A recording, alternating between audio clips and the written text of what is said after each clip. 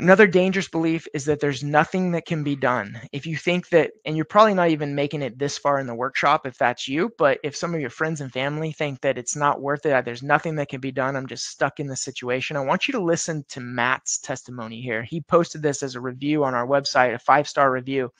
He said, I've seen experts and doctors for nearly a decade and a half, and 0 of them were able to help me with health problems. Ulcerative colitis, blood in stools, urgency, 20 plus visits to the toilet daily, sinusitis, allergic rhinitis, severe pain on all my body, severe sensitivity to foods and anything outside, migraines, vertigo, lack of sleep, weakened body, leaky gut, irritability, hopelessness, depression, anxiety, bedridden, and inability to leave the house for years, and on and on.